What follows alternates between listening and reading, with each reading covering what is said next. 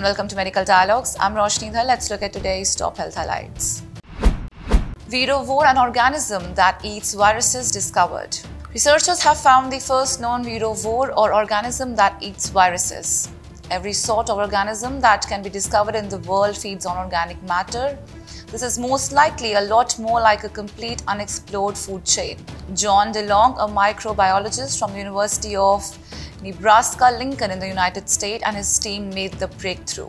According to the science magazine New Atlas, researcher John DeLong at the University of Nebraska-Lincoln wanted to find out if any microbes actively ate viruses and whether such a diet could support the physiological growth of individuals and the population growth of a community. According to a study published, found that a species of Halteria microscopic litus that populate fresh water worldwide can eat huge numbers of infectious chloroviruses that share their aquatic habitat. For the first time, the team lab's experiments have also shown that a virus-only diet, which the team calls Virovore, is enough to fuel the physiological growth and even population growth of an organism. That's all for today. Stay safe. Never miss a medical update from Medical Dialogues.